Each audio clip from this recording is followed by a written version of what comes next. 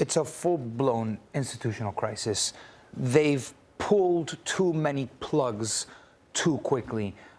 When you consider where they were with Erik ten Hag and how organized everything was, and it just felt like they were reaping so many rewards and they had so much talent out there, there was no contingency plan once they sold Frankie de Jong, once they sold Van de Beek, once they started getting rid of De Ligt, for example.